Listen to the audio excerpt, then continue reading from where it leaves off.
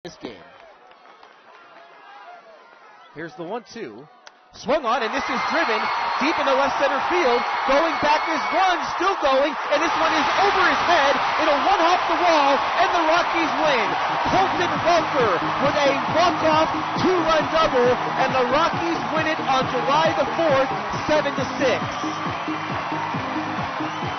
What a game tonight at Syracuse Field as Welker comes up big again.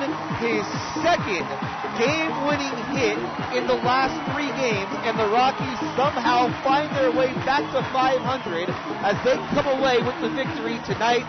Vincent hung the breaking ball, and Welker drove it out to the deepest part of the ballpark. Jones, the center fielder, went back on it, but it was over his head. The win gets the Rockies to 8-8, and they are now 3 games back of the Owls for first place in the division.